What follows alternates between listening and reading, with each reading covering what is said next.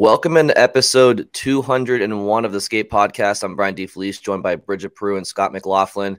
Bridget, Scott, how are we doing this week? Anything going on? Any hockey news to talk about? Just Stanley Cup final and Bruce Cassidy 2 wins away from winning a Stanley Cup, from doing what, Bruins came up short of doing in 2019. And I feel like that's all the talk around here is Bruce Cassidy is going to beat the Bruins to a cup. First year away. He's looks like he's going to get it done. I think we've learned you can't count out the Panthers. Came back from 3-1 down against the Bruins, but man, Vegas has really just dominated this series so far, and looks like Sergei Bobrovsky's magic has kind of worn off. And I don't know if that Panthers team has it to come back against Vegas. That's a really tall hill to try to climb. Yeah, and last episode we said, or was it last episode, where we were giving our predictions, and Scott and I both said Vegas in 7. Brian, did you say in 6? I mean, it looks like it could be even shorter at this point, but never count the Panthers out though. So that's one thing for sure. But it does seem like they're outmatched, and their depth has been exposed by Vegas's depth for sure. And Hill's been playing really well in net for them. So the storyline that we have been following from both sides has been the Tkachuks of the world, like we talked about last week. Would it have been a good move for the Bruins to try to get Tkachuk, even if it meant trading Pastrnak, because of all the things Tkachuk has brought to the Panthers in the playoffs? In this round, it hasn't made a difference for the Panthers yet. He has, found himself a subject of conversation again with the hit on Eichel. His physicality, he continues to bring it, but then when you look at the rest of the Panthers team, their depth just isn't there, especially offensively. And then Gudas took that big hit, technically it's kind of him trying to hit Barbashev, but he ends up getting hurt. That's a key injury if he's not able to play, or if he's not 100%. So that's what you're dealing with Florida. And then in Boston, the storyline is the Bruce Cassidy thing for sure, because we can play hypothetical, and we did a few times when the season ended before we knew that Cassidy's team was about to make the finals. So now that they're there and only 2 wins away from winning a Stanley Cup potentially, it definitely just adds more fuel to the narrative that, did the Bruins make a mistake moving on for him, and what would their season have looked like? How far would they have gotten if they'd kept him? And that's something that we want to start out the podcast with. So Brian, this is something that I know you want to vent about a little bit, so we'll go to you. Yeah, I mean, there's a lot to pick at here, a lot on this bone to pick at. It's not so much a venting session. Like I texted you guys before the podcast recording, and I totally admit that Bruce Cassidy's message was stale in Boston, and that the players weren't responding to him, and that a change, rightfully or wrongfully so, needed to take place. Fine. What annoys me, and the question that I still have, is why was his message growing stale? Like Bruce Cassidy, I understand he might be a little bit in your face, but one thing he doesn't lack is transparency. So from my perspective, because players just didn't like hearing from him what they were doing wrong so often and what they needed to do better, I guess simply put, it makes me feel like a lot of players in that room were just a little bit mentally soft, and it was kind of a mutiny. And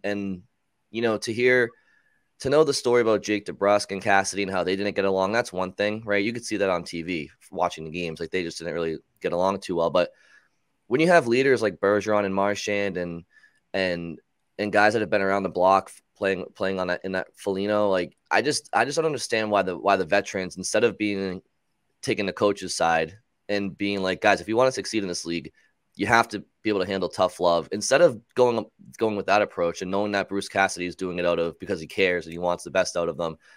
it just seems like everybody just took the side, like the player sides, and include like they just felt bad for themselves. And so I'm not debating that the message didn't grow stale and that a change wasn't needed. I'm just asking why, because clearly this Bruins team didn't excel with a new coach in the playoffs this year. So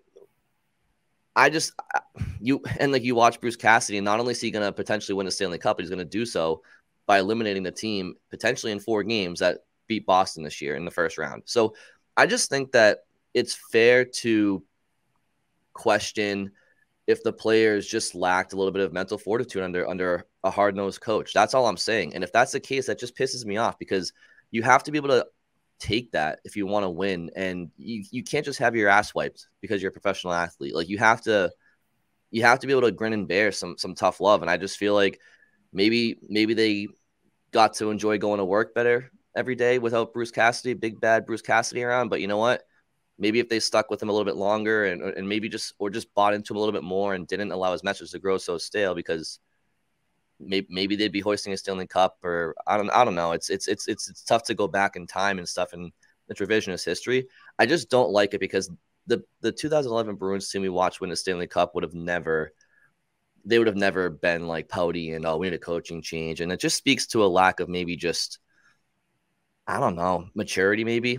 But that surprises me, because there's a lot of mature guys that have been around. So I'm just confused by the whole situation, and to see it playing out the way that it is for Bruce Cassidy, it just makes you wonder. And I think it's fair based on how Boston played this spring. Yeah, I think it's fair, but I also think like there was a long time when the players did buy in and did listen, and the leaders did work with Cassidy to try to get through to younger guys. And my feeling on this has always kind of been like, I just think, especially in hockey, like almost any coach's message eventually gets stale. Like if you look at, I looked this up yesterday. Do you know how many coaches in the NHL right now have been in their current jobs for longer than 5 years? Mike Sullivan would be 3. There's 3. okay. 3 out of 32 coaches have been in their current job for longer than 5 years. Mike Sullivan 1, John Cooper, and Jared Bednar out in Colorado.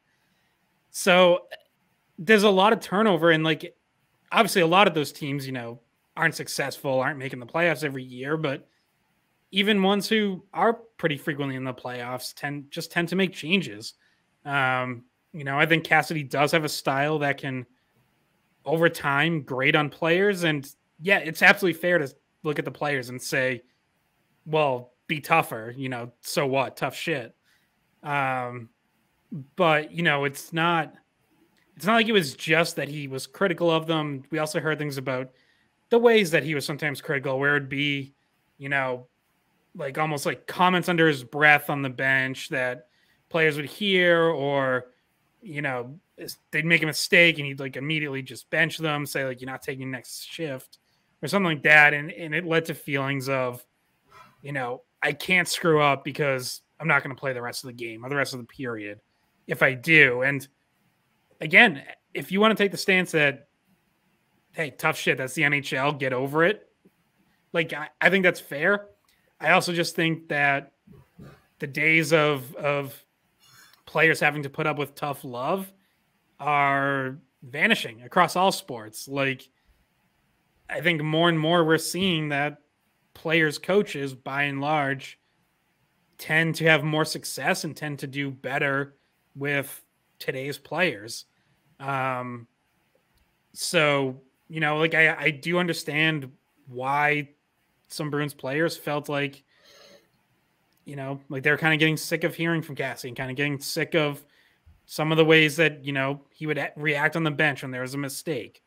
I don't think it was like a mass, like this long line of players like outside Don Sweeney's office demanding for him to be fired.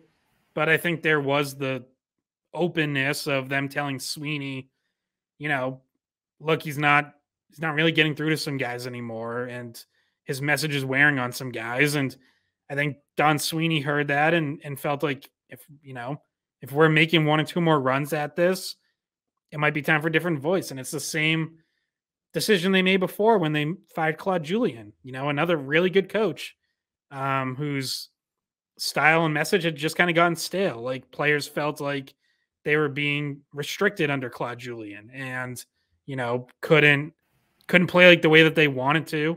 And so that became time for a change there. It's, you know, Bruce Cassidy replaced a really good coach here. He replaced a really good coach in Vegas and Pete DeBoer. So I think, you know, criticism of Bruins players, totally fair. But I also like still can't sit here and be like, oh, they made a mistake letting him go, because I kind of just think, you know, when you get to 5-6 years with one coach, like more often than not, it does get stale and it kind of becomes time for a change. Yeah, but like I understand that, and people will say, you know, would all the players have come back if Cassidy was the coach? What would the dynamic have been like with that? But just remember, when they were in the playoffs, the last series against Carolina with Cassidy as the coach, he was pushing the right buttons, and it was the guys on the team that just were not playing to the standard that they needed to. I remember second guessing Cassidy.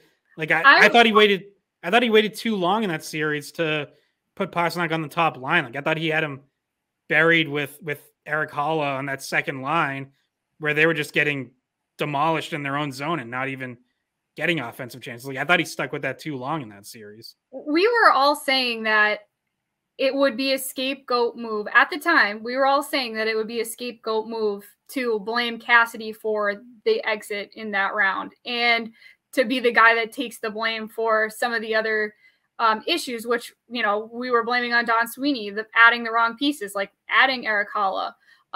You know, not necessarily, that was a year that Foligno didn't play great. You know, there were some moves made in the offseason that we were blaming Sweeney for, and saying that you kind of gave Cassidy not a lot to work with, but he did what he could with what he had. And, you know, he would have had even more to work with this season. He would have had Lindholm for a full season. You know, you look at the way that he maybe would have handled the goalie situation differently, which obviously we can criticize the goalies from last playoffs, but he was willing to make the switch. I don't know. It's all revisionist, of course, but I think, Brian, what you were talking about with, you know, why did the players let it get stale? That's the big question. Like, were they giving up on him for just personality reasons? Was the message not really working? It clearly is working in Vegas. So it's hard to say, but I don't know. I didn't really think Cassidy needed to go yet. Cassidy himself said he was pretty shocked when he had that meeting with Sweeney and Sweeney let him go. And it wasn't like he was on his way out. Like, it wasn't an obvious thing that, oh yeah, you know, cut ties with the coach. It seemed like that was, you know, it wasn't even 100. I'm not even sure Don Sweeney was 100% sure that he wanted to do it. So it's definitely worth talking about. And Sweeney did lead the team to a final in 2019. Obviously we know what happened with that, but and we talked about this, when you have a group that the Bruins had that, you know, it's their last window and they had one of the best teams that we've ever seen. You want a guy more than likely, you want a coach that has playoff experience, more playoff experience. Cassidy has more playoff experience than Montgomery does. And it's hard to say, you know, the Bruins would have made it farther or not, but it is easy to see that Cassidy was still a great coach and still does a good job in the playoffs, even though he's doing it with Vegas. And it just adds a little bit of salt in the wound. Yeah, I mean, there's just, at the end of the day, I just felt that none of us were sitting here this time last year saying that the reason the Bruins lost to the Hurricanes was because of coaching. The reason the Bruins lost last year is because personnel-wise, they lost their number 2 center in the summertime and just didn't adequately replace that play. I mean, like, Eric Haula was fine, but the Bruins were a top 2 centers short last year, and that just kind of trickled throughout the rest of the lineup. And and it affected where you put Pastrnak, right, Scott? I mean, that was a balancing act. That's what that was. So, I mean, we weren't really – I don't really recall us too often last year saying put Pastrnak with Bergeron and Marchand, because if you remember, Haula and Pastrnak were pretty good the second half of the year, and it did help balance out the lines, and Jake DeBrusk did have a better bounce back second half of the season. So, yeah, there were times in the Hurricane series where maybe it was appropriate, and I do remember them doing that, but I just the biggest thing for me is he wasn't the reason that they lost last year, and the only time I consider, like, if you think about Bruce Cassidy's tenure in Boston, his first season he took over halfway through. They lost to the Senators in round 1. They were a goal away from the Stanley Cup Finals, the Senators team. The following year you beat Toronto, you lost to a juggernaut in Tampa. The following year you go to the Cup Finals, you lose in Game 7. That one we all believe that Bruins left one up there. And then in the following year is the bubble. Like, you can chalk that up to that. I do think that Bruce Cassidy was potentially outcoached in the Islanders series. I didn't see a reason the Bruins should have lost that series. But then the Hurricane series, the personnel wasn't there. So for me, and like I said, I know that once the players feel that the message is stale and a change needs to happen, I understand it's happening. And to your point, Scott, shelf life, I get it. What annoys me is it's fair to question now.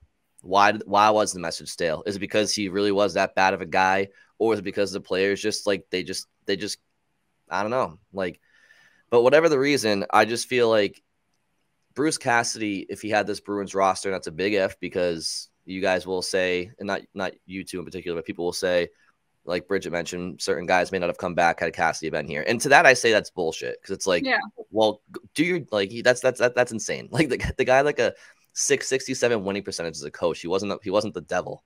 But if he had this roster, like, you're not losing to Florida. And I just feel like if the Bruins, the only way that this could have been, and believe me, like, losing in the first round is torture for this Bruins franchise.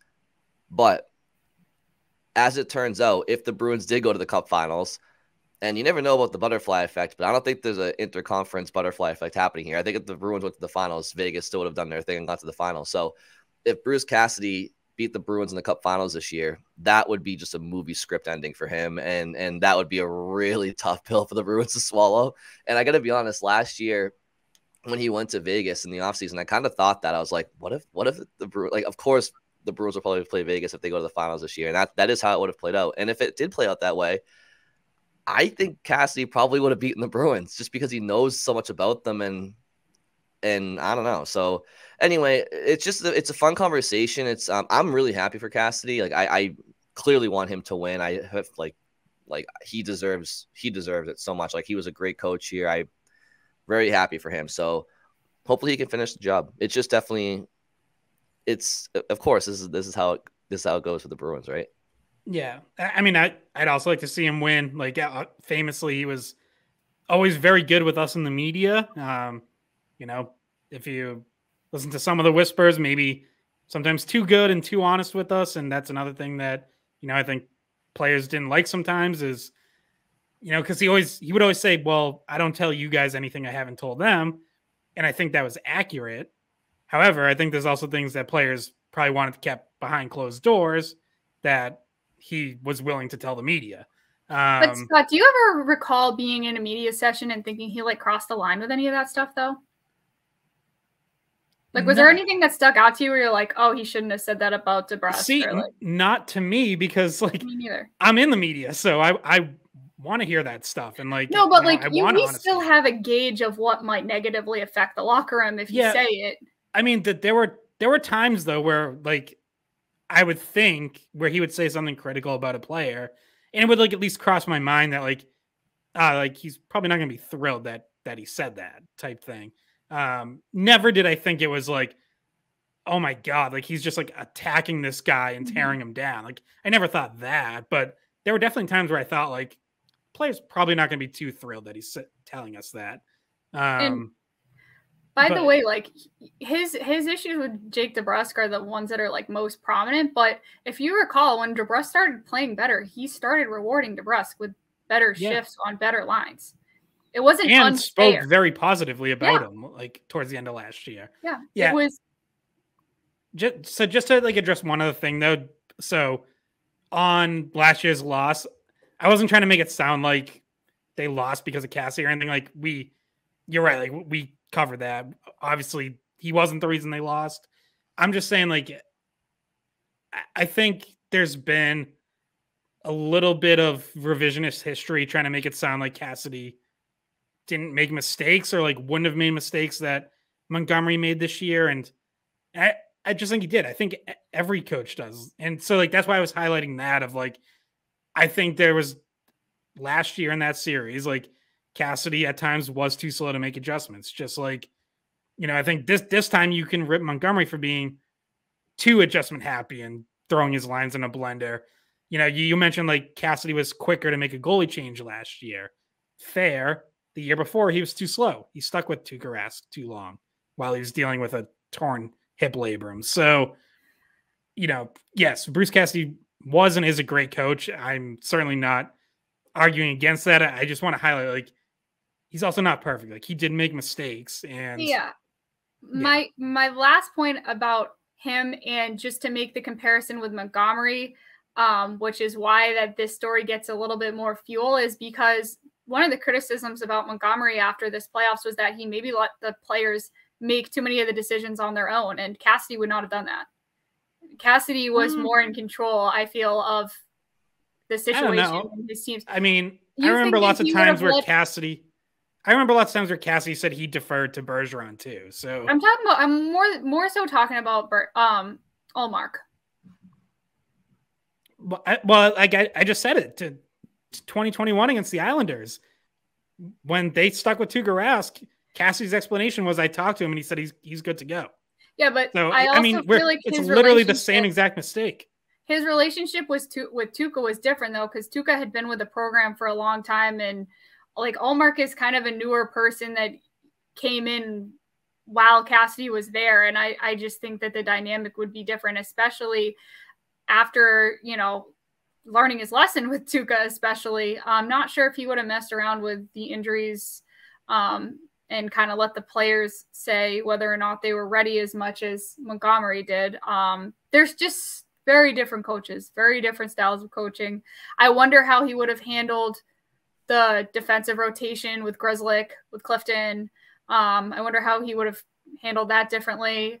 I highly doubt he would have thrown everything in the blender like you mentioned, because chemistry, not wanting to mess with the chemistry of some of those lines.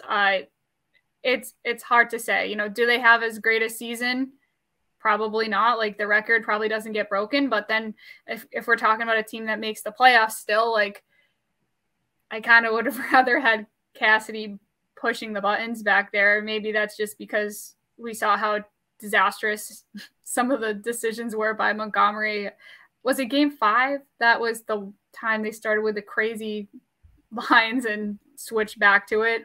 Switched back to some of their normal stuff pretty quickly. But like, I don't think Cassidy he's got too much experience to just try something crazy and new that they don't know if it works in the playoffs like that. So I know this conversation started with Bruce Cassidy, and just because of the relevancy of him being in the finals and the Bruins getting rid of him.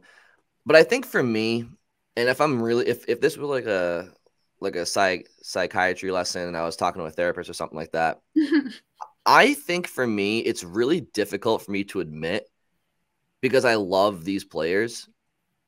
I think deep down, like, I'm actually just like pretty annoyed at like Bergeron and Marchand.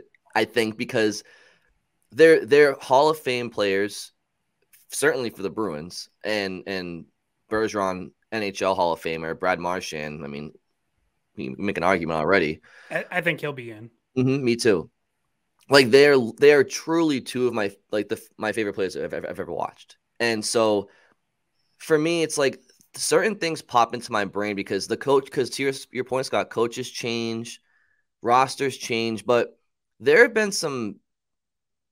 They have been, and I know they won the Stanley Cup in 2011. I'm with you on that. Like, I get it. But they've been part of some just like really inexplainable efforts, in my opinion, in some really big games and under 3 different coaches. And I'm going to give 3 different game 7s that pop into my mind with each coach. that I just was asking where they were. And the first one would be 2000 well, actually, there's 4. So there's 2012, the year after they won the Cup, and you lost to the Capitals in 7 at home in the first round, and that was an upset, right? You're the Cup champions, and you kind of lost on a, Joel Ward scored, but I think Tyler Seguin had the only goal of the game for you, and he was like diving in the crease, and so you lost that one. You lost 2014 to Montreal at home. That was a dud of a game. Bruins just no-showed. That's under Claude Julien. Bruce Cassidy, of course, 2019. People rewrite that game to sit there and say Jordan Binnington just stood in his head and he's the only reason that the Blues won that game. It's not true. Like, the Bruins outplayed the Blues in the first period, but the ice was not as tilted as people remember it. And then the last 40 minutes of that game, the Bruins got completely outplayed and no-showed Game 7. And then, of course, with Jim Montgomery this year, they literally no-showed the first 40 minutes of Game 7. I know Krejci had a power play goal, but like the Garden was booing. That was some of the worst hockey I've seen. It was, and so for me, there's different examples of Game 7s in Boston where under Claude Julien, Bruce Cassidy, and Jim Montgomery, regardless of the coach, regardless of the surrounding rosters, some of the Bruins' key core players over the last decade plus just have failed to perform in those moments. And I know there's other ones where they have. I know. Game 7, all the Game 7s in 2011, Game 7 and 13 against Toronto. I totally get it. Even that game against Toronto, they were down. Like, we all know they were down. That was even the first 50 minutes of that game, the Bruins sucked. So, but I guess I'm just like, as somebody who's watched this team like my whole life and I've cheered for them, I've like watched almost every game and I love these players. I think part of me, I am mad at the players because time and time again, like, they have failed and oftentimes not shown up in these big moments. And it's like, how many times can you sit there and just let that happen and sit there and just lick your wounds before you learn? And I know they won in 11, but and now it could all be for naught. And so it's part of their legacy. And I'm beyond the coaches. Like, there are constants with this team of every time you've come up short in these games and really like not shown up, like those, like a couple of key players have always been there. Yeah. I don't know. And 2018, 2019 against Toronto, 2 other wins. But Brian, I think you're getting towards something that I've started thinking about more, only because I feel like I've heard this. I expected to hear this from talk radio shows and have, but just from like friends and fans, like people who are like legitimately really frustrated with the players or who are like cheering for Cassidy in Vegas, not just because they like Cassidy, but also like almost to spite the Bruins because they're just like so annoyed by this whole situation of they got, a good popular coach fired basically, and then choked in the first round. And what's crossed my mind is like, is this actually going to like have an effect on some of these guys' legacies? Like, if Bergeron and Krejci do retire this offseason, like the final lasting image of the end of their careers is that choke job in round 1, and then the coach that they didn't like winning the Stanley Cup, like in his first year away from Boston. I mean, that's tough. Like, obviously, those guys are ultimately, like, in the big picture, are always going to be loved, and they're going to get their days when their numbers are retired, and like they'll be legends forever. I'm not saying it like ruins their legacy or anything like that, but I do think like this is kind of becoming part of it, and especially the idea that they left at least 1, arguably 2 cups on the table. We don't know how this would have played out had they held on against Florida. Maybe they run into trouble in another round. Maybe they run into trouble now in the finals against Vegas. But there does seem to be like there's now been enough years of disappointment that 2011 gets further and further in the rearview mirror, and it's a lot of disappointment and a lot of letdowns since then that I think don't totally overshadow that, but certainly factor into the equation and are part of it, just like 2011 is part of it. Yes. And so like another thing that you were saying, Brian, and you too, Scott, like people are maybe turning on the players a little bit. I want to transition this conversation into something. We want to react to a clip that was from one of our shows on WEI, Jones and Mego, because yesterday they were talking about Bergeron, and they were kind of turning on Bergeron and blaming him for, not being healthy and dragging the team down. I mostly disagree with what they're saying. I'm going to play it and we can react to it. I'm not waiting around for Bergeron to let me know when he wants to be done now, especially after last year's stunt. You don't think that they owe him that? No. They've done that for him like 3 times already. Like they just did it last before. How many times are you going to do it? Year. How many times are you going to do it? Every single year forever? This is like the Belichick thing now. I know. It's just a matter of how you think that a player like that should be treated at the end of their career. A player like what? He's won 1 cup in his career. And he wasn't the captain of the team. It's like, look, he's a good player, but like, I gotta treat him like he gets to stay for as long as he wants forever. Who the franchise has tied their culture to heavily, the whole Selke Trophy thing, blah blah blah blah blah. Like, I understand that doesn't mean anything to you. It doesn't, but it means something to them. Right. And so their culture is losing in the second round. I mean, that's what the culture is. This is what I'm saying. It should mean in the first round now. So. Now it's the first round. It should mean less to them. Like, what is that culture? Where does it get you at the end of the day? We can mock Heat culture all we want. We should be mocking Bruins culture, because at least Heat culture, you mix in a finals appearance every once and then. They might win the thing this year. Bruins culture? Like, let's not mock Heat culture anymore if we're going to champion up Patrice Bergeron. How do you think Marchand feels if they decide to cut Bergeron's he's head probably off he's probably not thrilled, and you know what? Then you cut Marchand yes, too? then that's maybe your avenue for making your bold Kachuk decision. Like your Kachuk level decision. Okay, Marchand, you're not happy that Bergeron's gone? Okay, now you're going to be all hot and bothered and upset? Good, you can go. You can go. And I like Brad Marchand, and I like his contract, but he's also valuable, and if you can cash that chip in high, that's probably not the worst idea in the world. You'd still have a good core if you're talking about keeping Bertuzzi and keeping Orlov. You have McAvoy. You have Pastrnak. Zacha finished much better than I thought last year. They got much more out of him. I feel confident in him as a top 6 guy. There's more there than I would have given it credit for. All right. So there's a lot to unpack there. I guess maybe starting with the Bergeron stuff. Him saying that why do the Bruins owe Bergeron to let him come back if he wants to come back? Throw that to you guys first. To me, cap situation plays a lot into it, and they didn't mention that at all. They don't just have another number 1 center that they're just going to find out of thin air. So anyway, thoughts on that? Yeah, I was going to say, like, for starters, Bergeron is at worst still a top 10 to 12 center in the NHL. And if you can find another one of those who will play for you for $2.5 million, then great, go get him. Good luck with that. So that's number one, why, if Bergeron wants to come back on cheap money again, you say, yes, please, thank you, because you're not finding any other center who's that good, who's going to play for that cheap when you're right up against the cap, for one. So the stuff about, does he deserve to go on his terms or whatever?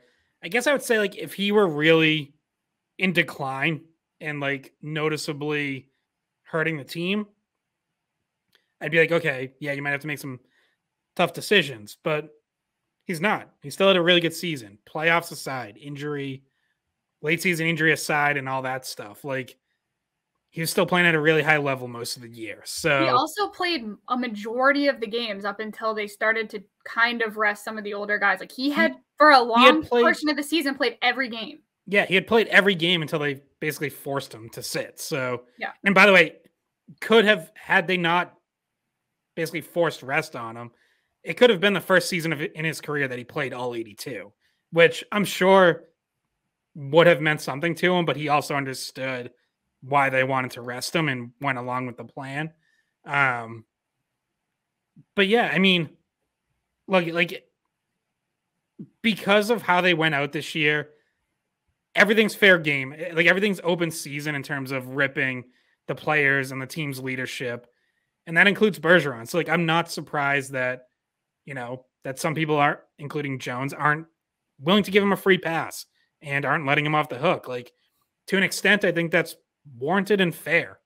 But if you're telling me, if you're asking me, are you better next year with Bergeron back for $2 million again, or plan X to try to fill that spot, you're better with Bergeron because you're not finding another center as good that you can afford, or you're trading off so many other pieces to get another good center that you can afford that it kind of all washes out in the end and you haven't actually gotten any better. So that's my, like, if Bergeron wants to come back, you're taking him back because he's better than your alternatives, because you're too cap strapped to really do anything else that's meaningful in terms of replacing him. Yeah, I agree with you, Scott. If Bergeron wants to come back, and look, I know I was just talking a few minutes ago about how I'm starting to get a little disappointed with some, lackluster performances at home in front of Boston fans over the years. But that can be true while I'm still saying, like, yeah, if he wants to come back, you bring him back. What I would say to Jones is, like, well, what do you want them to do next year? Because if Jones wants them to tank, that's fine. But they don't have, as we currently speak, a first or second round pick this year or next. So tanking. And I don't think that was his point. I think he's saying that Bergeron hurts the team, like in a team, like a contending team. Well, then in that situation, I would just defer to what Scott was just saying. Like, how does that make you better? And you don't have the money. And there's just it just doesn't make any sense. So listening to more of the show and not just that one clip, like, I think Jones's idea is he wants to turn over the core and, like, change the culture, which is kind of what he references with, like, the idea of, like, the Matthew Tkachuk trade, which, we talked about that last podcast too, about that could have potentially been on the table last summer.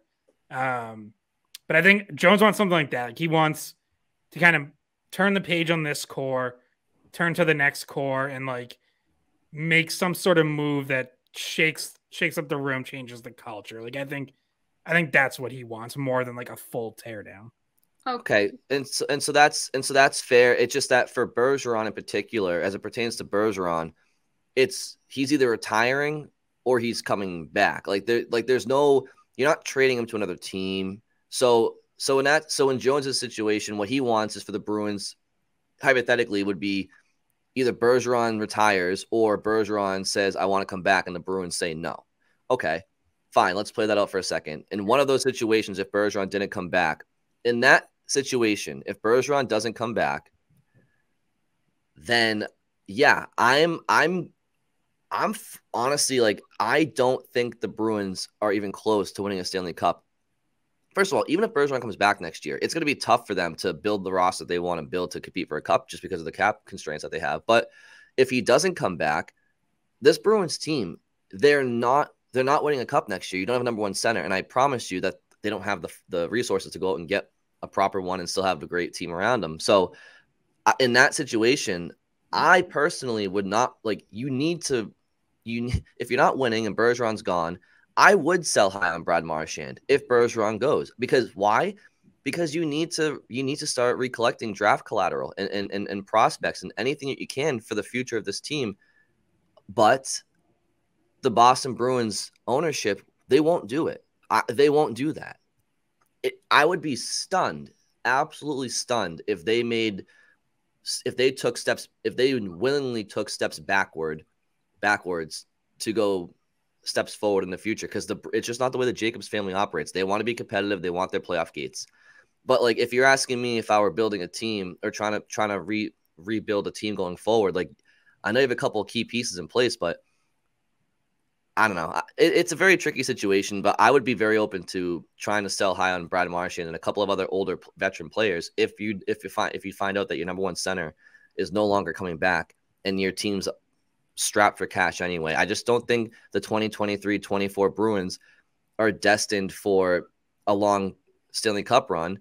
And I know another reason that the Bruins ownership won't want to accept a rebuild year next year is because it's the team's centennial. And they're going to want to have to, they don't want to have to market this team as somebody who's trying to rebuild. They're going to try to want to put a team out there next year for a lot of different reasons. So, I understand Jones's frustration with wanting to shake things up. I'm open to change because you know what, whether we like it or not, even if like change is happening soon because Bergeron and Marchand only have so many years left. So like we better get used to the idea of that change happening. But I think he's being a little bit disingenuous when it comes to Bergeron and what he means to the Bruins and how he is as a player. But yeah, I don't know. And Megan going in the Selkies and blah blah blah. like yes, he got those awards. It's whatever. He probably doesn't give a shit that he got an award, but it represents how good of a player he is and how good of a 200-foot player he is. And by the way, he's gonna win another one this year. Those aren't in the past. Like he's still playing like that. Like certain times during that, I wanted to hit my face against the wall. What would you, Bridget? We'll start with you because I just rudely interrupted you, but what would you do? Yes. and then Scott, like would you be open to trading Marchand if Bergeron didn't come back? Would you sell high on a player like that? Me first. So I was actually just about to make this point that without Bergeron, who's your next leader? Obviously, maybe they've been grooming Charlie McAvoy a little bit, but when Bergeron was out of the playoffs, it was Marchand. Marchand was the guy. And I was watching one of the last Behind the Bees recently as well. And he's the guy in the room that everybody was respecting and listening to. And if you want to keep the same culture, which I do think that they like the culture that they have, I don't necessarily think that they need to blow up the cultural aspect of it because it's a hardworking culture. It's, a very accountable culture of players. Marchand has taken over and matured into one of those roles. So I also don't see them trading Marchand as like a first option either. I think they have other options to move, and that will make the team good enough that this is another playoff team at the very least. Obviously, not in as good a position as they were in this year, but if we're talking about being able to move Ullmark or Hall and being able to sign Bertuzzi, then if you keep Marchand around, he could be one of your leaders. He could be your captain. And you're not in as tough a position as it looked like you're going to be. And you're getting draft capital back from an Ullmark trade. Not as much as if you had trade both of those guys, but I think that's a better option for the Bruins than trading Marchand. Yeah, I think there's value in having Marchand as the next captain to kind of bridge things to the next era. And so I wouldn't want to trade him this offseason. I could be open to it if they're really struggling, like they're not even hanging around playoff contention, looking at it, either this trade deadline or next offseason, because he has a very tradable contract. I mean, $6.12 million. Like this isn't like a Jonathan Toews or Patrick Kane situation where it's like, well, yeah, they could have traded him 2 years ago, but no one wanted to take on, 3 years, $10.5 million a year. Like Marchand has a very tradable contract and there would be a lot of buyers. So I do think you could definitely get something for him, but for the Bruins, like I think kind of to Bridget's point, like there's real value in having him as the next captain, as the next leader to sort of bring along this next group, because I'm also not sure that, whether it's McAvoy or Pastrnak, I think those guys are growing into more leadership roles year by year, but I don't know if they're really ready to be captains yet. So I would not trade Marchand. I would definitely be looking at other pieces, which, is why we've touched on multiple times, your Taylor Hall or Linus Ullmark. But, if things went south and the Bruins weren't close and maybe Marchand wants, go somewhere, have a chance to win a cup or something, I don't know. Like I could be open to it down the road, but in the short term, like I think you would want him around for the transition away from the Bergeron era. I will say, I think it's not that I disagree with you about Pastrnak or McAvoy not being totally ready for a captaincy, but Pastrnak made his NHL debut in November of 2014. It's June of 2023. And he's also a 61 goal scorer and is one of the more prominent goal scorers in the world at his profession. But we also know there's that no like, reason. not everybody has the exact like personality of speaking up, and like that's not really been his role in what we've seen. I feel like he's more vocal in the room than we may know, because I in certain clips in the locker room, I always see him kind of stepping up and talking. But to your point though, I mean, maybe he's not naturally that guy. Do they want him to be that guy? And if they do, I feel like he's 27 years old or 26. I mean, he's been in the league since he was 18. I mean, he should be ready for that at this point, right? So, I mean, I don't know.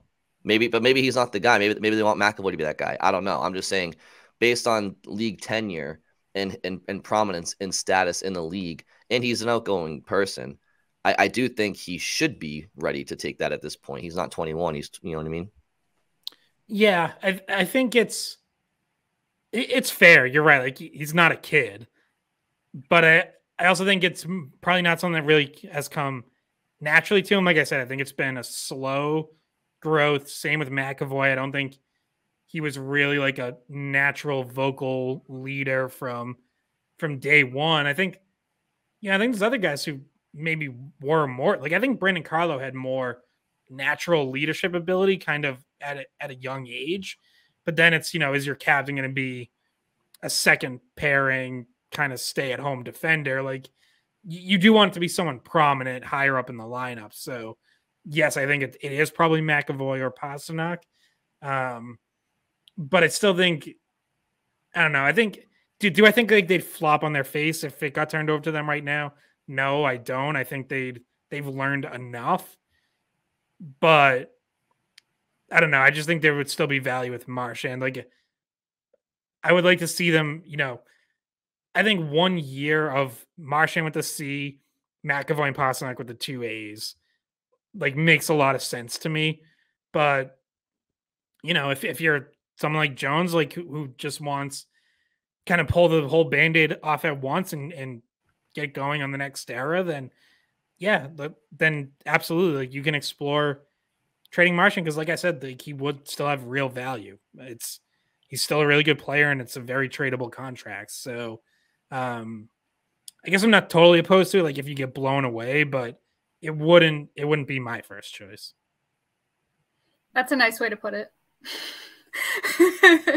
there's just like sometimes I just want to scream. But now to the last little portion of it was about Bertuzzi and Orlov, and attempting to keep Bertuzzi and Orlov. Now Orlov is not a guy that we really have talked much about the Bruins keeping, because it kind of seems like he would be one of those free agents that just kind of there's no cap space for. So I was kind of surprised I wasn't surprised about him mentioning Bertuzzi, but I was surprised about him mentioning Orlov as another player that he wanted cap space for. Yeah, I mean, I would like to keep Orlov. I think a couple mistakes in the playoffs aside, like played very well and is exactly what you want on that left side to go along with Lindholm, because it feels like they have to keep searching for that over and over and over again, because they don't totally trust Grzelcyk in the top 4 in the playoffs. Forbort's over his head playing that high in the lineup. So I would love to keep Orlov, but like I'm just looking at Evolving Hockey. They project 5 years, $6.3 million a year. I just don't know where that money's coming from. Like you have to do so much just to free up the money for Bertuzzi, who feels like more of a priority because he's younger, that I don't know how you then free up even more to keep Orlov too. Like now you're basically talking about you have to find trade partners, because remember, you still have to fill out the rest of you still have an entire bottom 6 to fill out. And even if that were all AHL guys, that's going to cost about $5 million to do. And if you have any hopes at all, you don't really want it to be all rookies. Like you want some experience there. But to me, like the only way you can pull this off is if like it's forget one of Haller, Ullmark. Now you have to trade both. You have to trade at least 1 or 2 of those left shot defensemen. Grzelcyk, Forbort, Riley. And like you're maybe even looking at now, can you trade Charlie Coyle? I don't really think there's going to be much of a market for him at his current contract. And the Bruins need centers anyways. So I don't really think that's on the table, but like you're talking about trading away like 4 guys minimum, maybe 5, just to have enough money to keep Bertuzzi, Orlov, and then fill out the rest of the roster. And I just don't think that's realistic. Like, I don't think there's enough of a market for some of these guys. So it seems very unlikely to me. But, you know, if there were some miracle way to do it, sure. I like Dmitry Orlov, and I think he probably has at least a few good years left. You know, he's not, I think he's 32, right? He's not like 35. So, yeah, I would like to do that. I just don't really see how the Bruins get there. I mean, I honestly can't think of besides Pastrnak and his 61 goals, and obviously we had an interesting hypothetical conversation last episode about, you know, would we ever trade him for somebody like Tkachuk back in the day? But in all seriousness, like aside from Pastrnak, and maybe Pavel Zacha, just because of the importance of the position that he's being asked to play going forward, and he did have a great year, but like I can't think of a forward on this Bruins roster I'd rather have over Bertuzzi. Not Taylor Hall. I mean, honestly, not even Brad Marchand, given his age. Like I would, like Tyler Bertuzzi, I would take him for the next 8 years or 7 years, and I wouldn't Marchand for the next 3. Like I want him to whatever the Bruins have to do to keep Bertuzzi. I want him on this team going forward, more so than anybody. Like I don't care, at least up front. So if you can find ways to, like, there are no untouchables for me anymore after this past year's performance. None. I mean, you can sit there and say McAvoy and Pastrnak, sure, but like I really am just like, I don't care. Move who you have to move if you can keep this kid and have the cap space for him. So yeah, as far as Orlov goes, like yeah, it's to your point, it's gonna be tough to do both. If one or the other, for me, it's Bertuzzi. But I hope they find a way. I also had one other question for you guys before we go. It kind of popped into my mind when you guys were talking about a little bit of the leadership and McAvoy and stuff. And does watching the postseason run that Brandon Montour has had up into the Cup Finals, and watching the performance and the confidence that Shea Theodore plays with for Vegas, and obviously Alex Pietrangelo is a rock for Vegas as he was for St. Louis a couple years ago. Does watching any of these performances make you just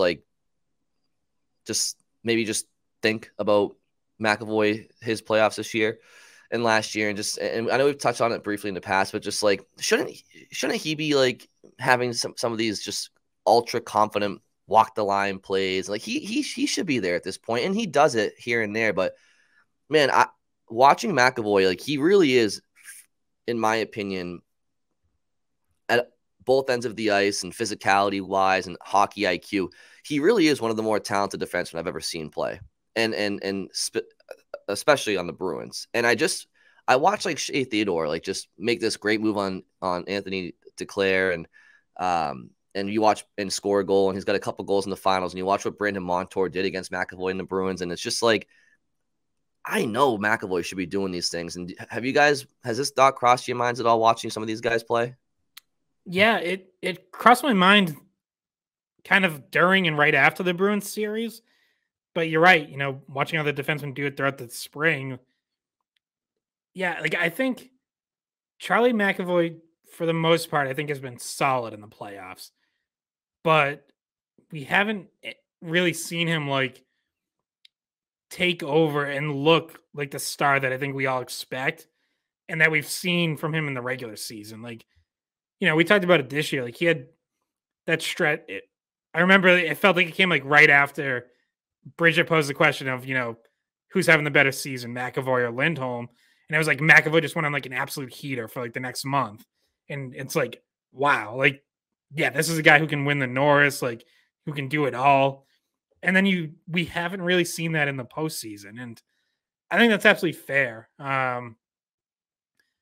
You definitely expect to see that from him at some point.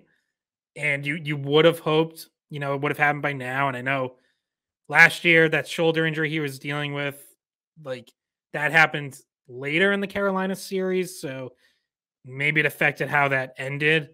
You know, and he had like that COVID bout and whatever. So like that was a weird series for him for a couple of reasons. But this year, yeah, I thought he was fine against Florida, but you expect a lot more than fine from him. And it felt like that was a series that he should have been able to do more because Florida's not the tightest team defensively. Like there was ice to be had, and it didn't really feel like you saw him take full advantage of that. You saw it. There were like a couple shifts later in the series where I thought you saw him really involved offensively and starting to make an impact. And it's like when you did see it, you're like, huh, wait, why haven't I seen more of that through like the first 5 games? So yeah, did you want more there? I can't say I'm like worried about Charlie McAvoy or anything, or, you know, I'm not really thinking he's like, oh, he doesn't perform in the playoffs. Like, you know, maybe a few years from now, if we still haven't seen it, I'll think that. But yeah, you would expect a little more by now and hope for more, you know, next time Bruins are in the playoffs. Yeah. And I don't know what it is about, like, thinking back to the series, I didn't think McAvoy was one of the reasons why they failed, but I also can't really point to too many really impactful plays from him either. And watching Brendan Montour in particular, he seems to have reached another level. And obviously he was a guy that Montour was drafted in the second round. I think he was like number 52 overall, something like that. I don't know. He was at UMass when I was there, so I used to have to talk about him a lot. He has really grown into a top NHL defenseman where he wasn't necessarily expected to be. And he's really taken his role and run with it. And you know, I think we've seen that McAvoy can be one of those impact players with a huge hit at the right time, or you know, he has good vision on the power play. He has offensive ability. Not maybe as much offensive upside as someone like Montour, but in general, he's a big guy. Maybe it is, you know, just about maturing a little bit more, understanding the moment a little bit more. I think all the guys can wrap their heads around that kind of stuff, but yeah, I think you're right about that. It's a fair thing to point out, though at the same time, it's not like we're sitting around and saying, oh, you know, what's going on with Charlie McAvoy. It's just that some other guys really did take their opportunities and ended up shining in the playoffs. Yeah, I just remember watching Game 3. Puck drops 2 seconds later. I think it was Anton Lundell's on his ass, and McAvoy put him there and set the whole tempo for the game, and he was unreal that game. And it's, you know, do you expect that every single shift of every single game? No, but it's like, dude, that's who you can be at the highest level when you want to be. And I don't know, it's and yeah, he was fine. He was fine. But to your point, Scott, like fine's not good enough for him. And I mean, like I think of like the bubble series against Carolina too, where I think it was Jordan Stahl that he drilled, and it felt like that was like a real momentum changing hit. Yeah, he has so many ways that he can change momentum. And you know, it's not like he never does it, but it feels like there's more opportunities to do it than what we see sometimes. Right. And Bridget, you made a point. You said something along the lines of he wasn't one of the reasons that they lost, and that's like totally true. But it's like, and I think this is kind of what you were referring to at the end. But it's like, but he also wasn't one of the reasons that they won, right? Like you know, you can't just be you like he's supposed to be a difference maker in a positive way, and he does it at times, and he's been fine. But fine, yeah, it's just something that came to my mind. I'm watching Shea Theodore. Like Shea Theodore is not Charlie McAvoy, but like he's doing better than him in the spring, so whatever. They needed one of McAvoy or Lindholm to step up in the playoffs and play their best hockey, and neither of them did. And we find out about Lindholm's injury with his foot, but you know, that's a little bit of an excuse and explains a little bit on his side. But one of those two guys they needed, those are their two most elite defensemen that can do a little bit of everything. They needed one of those two elite guys to do more, step up, and it seemed like neither of them rose all the way to the occasion. No, you're right. And when you have two guys that should be Norris candidates, it's, you know, you got to have one of those. I mean, the Devils aren't doing what they did back in the day. If Scott Stevens and Scott Niedermayer aren't you know, performing the way that they were in the regular season, you can't just have Norris caliber defensemen just kind of go back into you know, being a shell of themselves. And was it you, Scott, that tweeted this? I saw this, that the Anaheim Ducks decor from, I don't know, was it 5 or so years ago, had like it was such an incredible decor. It had Montour and Lindholm on it. And Anaheim obviously blew up their team over the past few years, but at one point in time, their decor was just insanely good. If you look at where the guys have gone to now and what their careers have turned into. And they were young at the time. Like Lindholm was really young. Montour was new. I got to try to find it, but it was ridiculous. The decor that they would have had if they didn't just blow it up. Yeah, that wasn't me, but yeah, there was a ton of talent. I mean, Cam Fowler, another high pick. Like, yeah, they had a lot. So list them off. So their decor was Cam Fowler, Shea Theodore, Brandon Montour, Hampus Lindholm, Josh Manson, and whoever the sixth one was, right? It was probably, I mean, Francois Beauchemin was still around. I always thought he was really underrated. Like, yeah, he was. He wasn't as young as those guys, but he was a really solid defenseman for a bunch of years there. Yeah. Yeah, and that Ducks team, like they did go to a couple of conference finals, at least one maybe, but two. I think they went to two. Yeah. Yeah. And that honestly, because they lost to the Blackhawks one time, and it's like, and just one final thought on like what Jones was saying earlier about just how the Bruins, and I know we're up against it, but like how he was just talking about how like, what's their culture? They're out in the second round all the time. And it's like, you know, you think about it, and the Bruins regular season wise over the last, like, call it 12 years, maybe call it since like 2010, 2009, like the Bruins, I think regular season wise have probably the second best record in the NHL dating back a dozen years. And they have been to 3 Stanley Cup finals and they've won 1. So there's definitely, you know, they've won probably 15, 16 playoff series in that time. But like the Kings have 2 cups in that time. The Lightning have 3 cups in the last 20 years. The Penguins have 3 cups. The Blackhawks have 3 cups.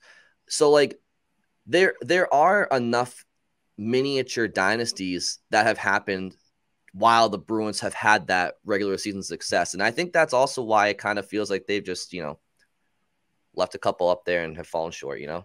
I said this on the Final Sunday skate, but like to me, when you assume, you know, if there isn't another cup for this Bruins core, and it's hard to see how they get there at this point, the Kings are like the one that like throws it all off, because it's like, you're going to look back in this era and you're absolutely right. Like you should be talking, if Pittsburgh and Chicago have 3 and you're just 1 behind, like, I think that like, that's fine. You're okay.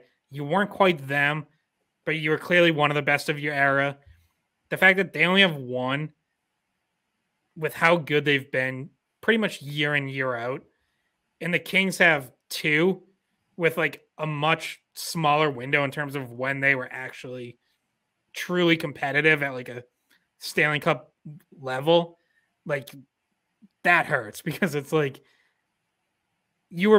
for this era as a whole, you were way better than the Kings, and yet they have 2 cups, you have 1.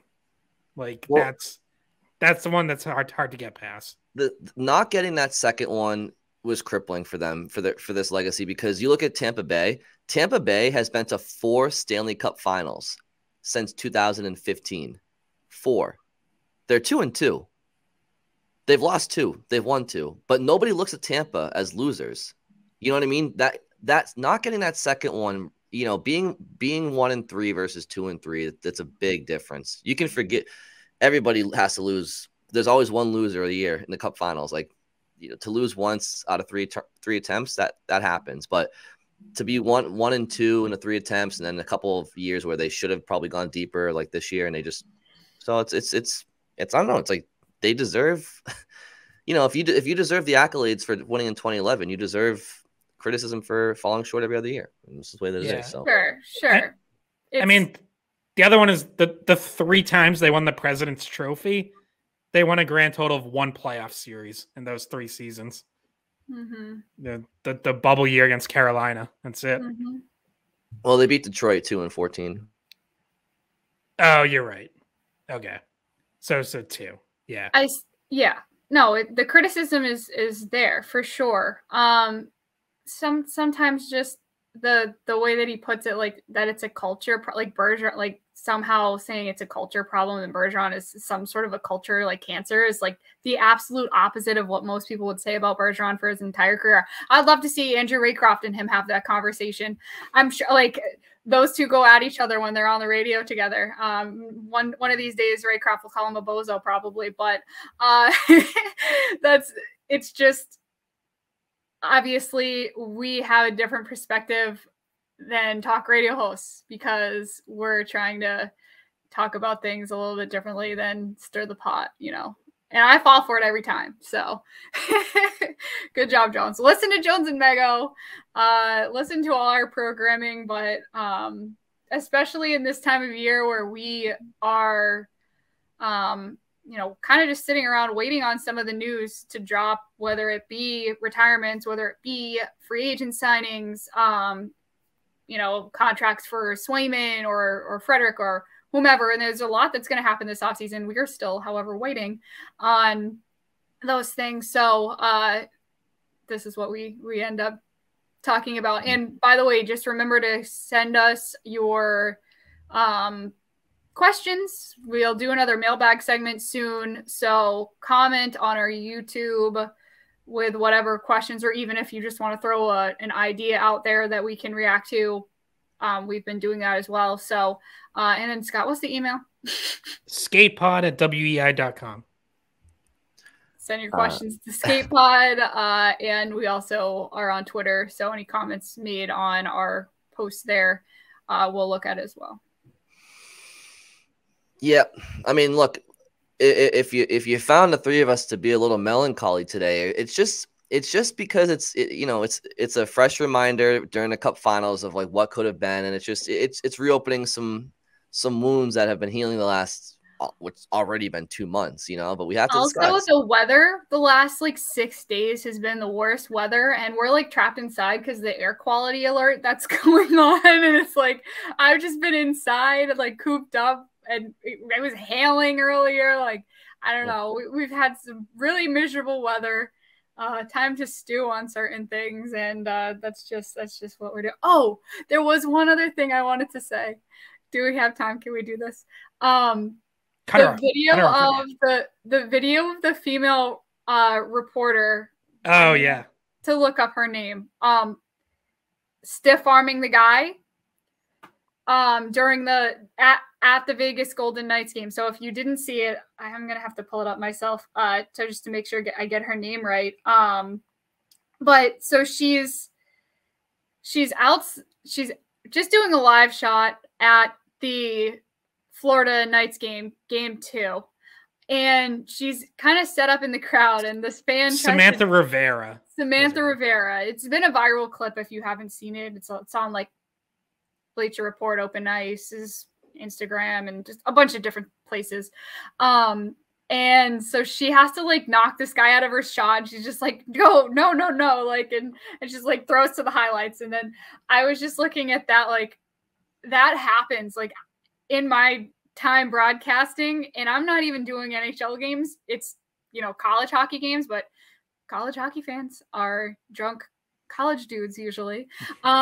This happens, like they jump out and they try to like distract you, or they say something weird, or they like, you have to just kind of keep your composure, and it's so frustrating. It was so funny to see her stiff arm that guy, because like sometimes I don't know what I'm gonna do when they're trying to distract me and like, I don't know, jump in front of or behind my shot, and I could relate to that. Yeah, that was A+ net front position boxing out. Just not letting anyone get into the paint. Because I've had people at like UMass Lowell try to like messed me up doing a pregame recording of our open and UConn. I had people behind me making faces and stuff, and I was like, it happens. And especially Vegas, that atmosphere at Vegas was so loud and so rowdy.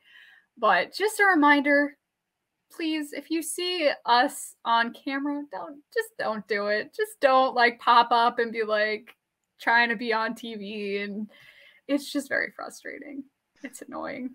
Okay, until next year. It makes us want to stiff arm you. It makes us want to do more than that, probably, but next year, next time you're at broadcasting lol, Bridget, at the Songus, you just see Scott jump in front of the camera with popcorn.